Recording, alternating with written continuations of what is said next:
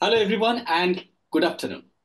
Welcome to Moja for Industry Presents National Safety Week Special Digital Dialogue on how to make manufacturing facilities safe, sponsored by Schmersal India, a leading provider of machine safety solutions and services. So let's welcome Mr. Muthu Sekar, Chief Operating Officer at Hailstone Innovations and Additional Director on board at Revti Equipment Limited. Welcome Muthu sir. Then we have Mr. Prashant Chaturvedi, who is the Joint Director, Sales and Marketing at Measure Cutting Systems India. Welcome, Mr. Prashant. Then Mr. Anand Chandra, who is the plant head at RSB Transmission India's Lucknow plant. And of course, we have Mr. Girish Alawe, Deputy General Manager for Technicum at Schmersal India. To take the session forward, I'll invite Mr. Muthu Sekar, Chief Operating Officer at Hailstone Innovations. He will talk on the importance of workplace safety in manufacturing facilities while highlighting the potential risks and hazards present in such environments. Safety starts with I and you. What is this I and you? I is individual and you is universal. The workplace safety in a manufacturing facility is achievable only when we know the potential hazards and the history of the accidents.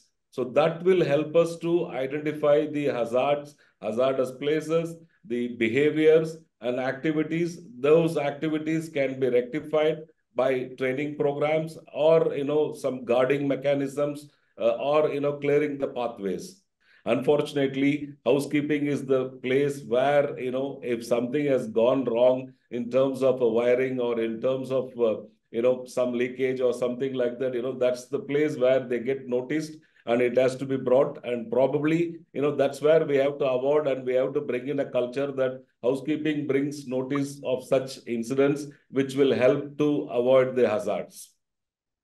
No compromises on safety gears. So what we mean by safety gears, it is the safety shoes, the safety dresses, or the safety goggles when we use for the welding or the plasma cutting, etc. So the safety gears cannot have any compromise. Of course, even when we have the visitors, probably in many of the European companies or when we visit in many other countries, the first thing they say is where is the exit available, how we have to reach the exit, and where is the assembly points. So these are all the kind of practices you have to even ensure that your visitor also follows it.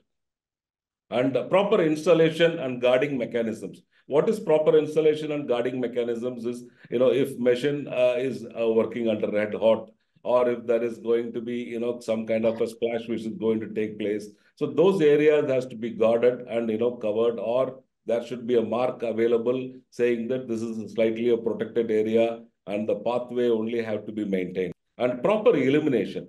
If you look at our factory, the Hailstone factory where I'm sitting right now, it's completely natural lighting illuminated. And continuous training. I think this is one of the areas which is very, very important in terms of, I told safety is not just to be celebrated a week, it is a continuous exercise. And the reading manuals is very important. And today, if you look at that, fatigue management software solutions are available. So a lot of tools are available today, which is, talking about a real-time monitoring systems. Right. So thank you so much, Mr. Muthu Sekar sir, for setting the tone of the session. Delegates, our next speaker is Mr. Girish Alawe, who is the Deputy General Manager for Technicum at Schmersal India. We will talk on the actions to be taken to make any manufacturing plant safe. Now, when we start about machine safety in our plant, or when we start about machine safety in our manufacturing facilities, normally we start with the machine inside the plant.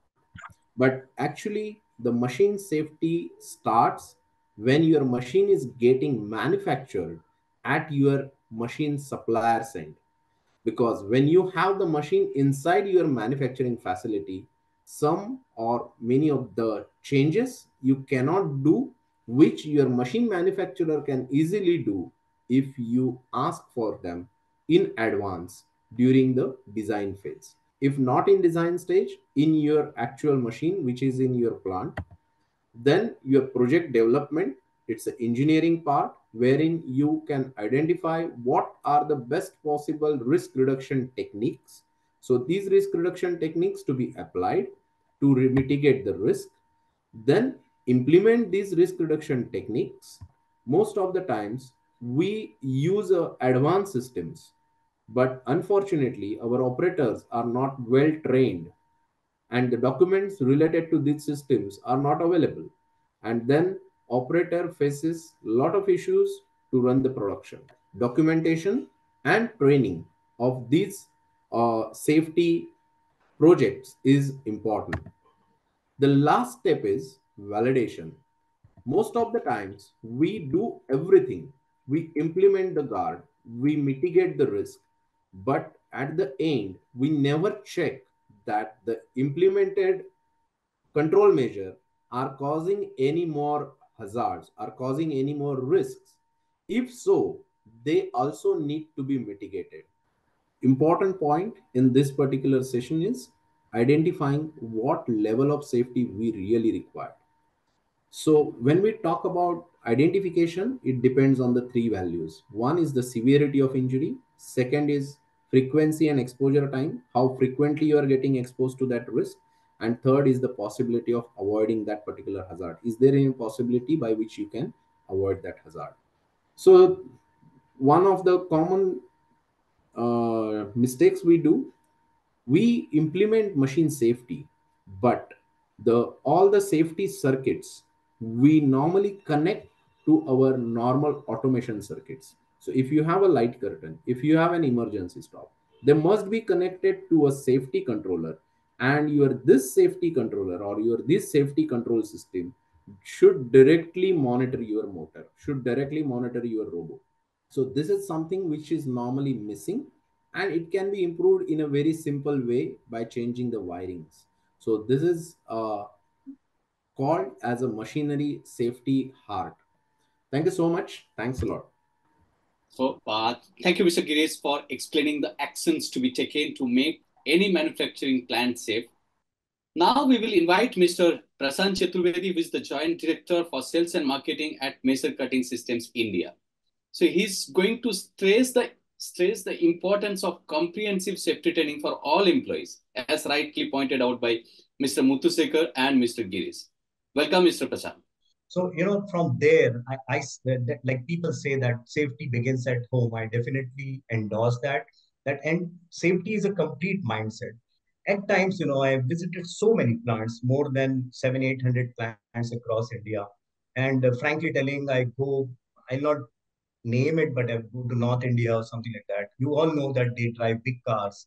They like BMW, they like Audis. And you visit the plant and you go inside, up to the reception and up to the office, you have beautiful plant. And as soon as you enter the workspace area, then you have all the contract laborers, and the laborers don't have the safety shoes, they don't have the safety hearing aids and all that. And many times, when I have been training, the customer says, "अरे यार तुम्हारा flashback cluster बहुत महंगा है." बोला, "sir आपकी गाड़ी भी कहाँ सस्ती है?" It is not. It's just a 2,000 rupees device, and then imagine that it's not a consumable and everything. So what I feel, gentlemen, all my fellow participants, that I definitely mean that investment has a constraint, but safety is something which should be the first point of investment in an organization, because it is not only that we are doing some social service, but it is directly also affecting the profit and working culture, everything of the organization itself. So when we are using, let us say, a cutting process, a very simple gas cutting process, there are cylinders. These gas cylinders are potential safety hazards. You can see on our YouTube channel. Now, these cylinders are so important. They have colors, they have their safety precautions, they have their storage rules. There should be a gap between a storage of a fuel gas and oxygen. Then you go around after this, there is a method to handle them. If this gas cylinder that is there in your plant for the industrial gas, if it falls and the knob on the top breaks, then this can become a projectile. It can damage. Various such incidences have occurred. Then you see the hoses around. You see the hoses that carry. They have their own standard. They cannot be used more than 2 years of their lifespan. Means from the date of manufacturing. There are color codings, like red color is for acetylene, orange color is for if you're using LPG or BMCG in your plant, blue color or a green color if you're using oxygen. But then there are lifespans of this. We will never follow that. If you just bend the little hose and see if there is a first cut mark, a micro cut appearing, it is necessary that you need to change these hoses itself. Let us not compromise on, some cheap Chinese import or a very cheap manufacturer. We have to see welding. Welding is a very common topic. In welding itself, the safety aprons and everything, the goggles are so very important that the overall operator safety is taken care. So what I suppose is what we have implemented in, for our own safety as well, that we should have safety trainings and safety awareness incorporated in KPI, the key performance indicators of each and every individual. So, thank you, Mr. Prashant, for discussing on the necessity of providing comprehensive safety training to all employees, noting down some of the safety-related negligence we face in our day-to-day life at home as well as in soft floor.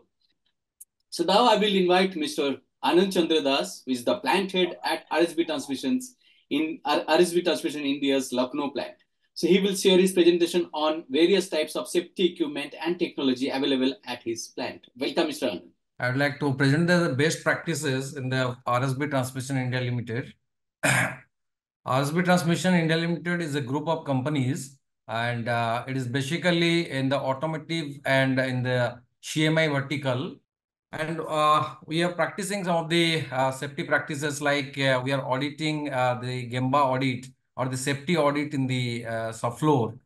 And every month it is practicing, and some of the visuals, like some of the good practices that has been displayed in the soft floors, all over the soft floors.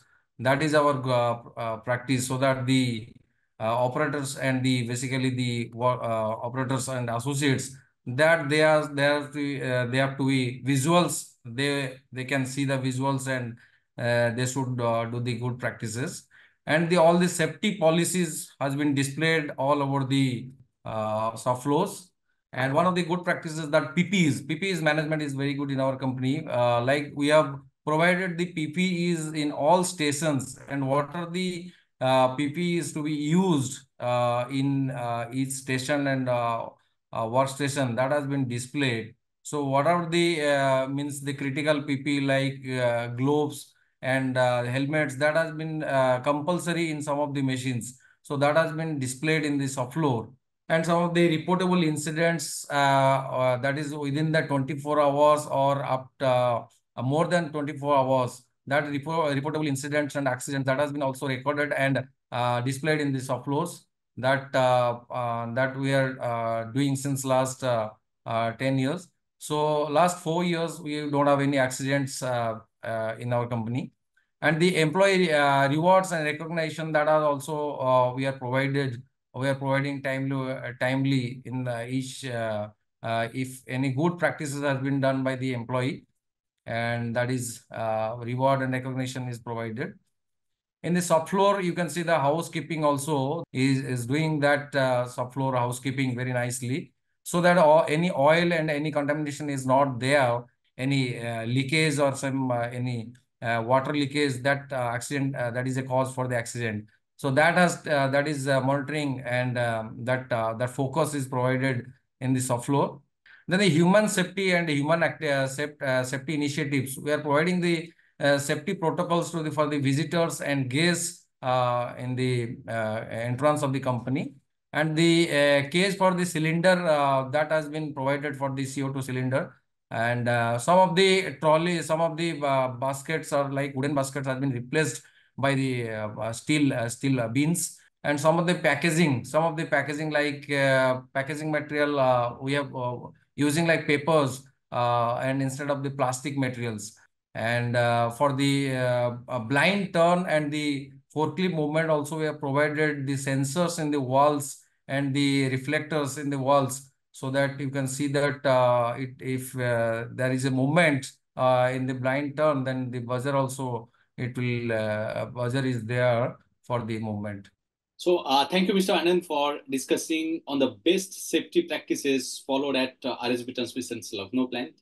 So at the heart of today's discussion was a simple yet profound truth. Safety is everyone's responsibility. So As we celebrate the National Safety Week today, let's keep in mind the primary goal to create safer, healthier, and more resilient manufacturing environments for all. We hope you have enjoyed this episode of Mojo for Industry Presents Safety Week special digital dialogue on how to make manufacturing facilities safe, sponsored by Schmersal India, a leading provider of machine safety solutions and services. If you liked watching this video, don't forget to hit the like button and share it with your friends. And make sure to subscribe to our channel and follow us so you never miss any of the latest industrial news from around the country and the world. Stay connected with us and keep watching Mojo for Industry for all the latest updates.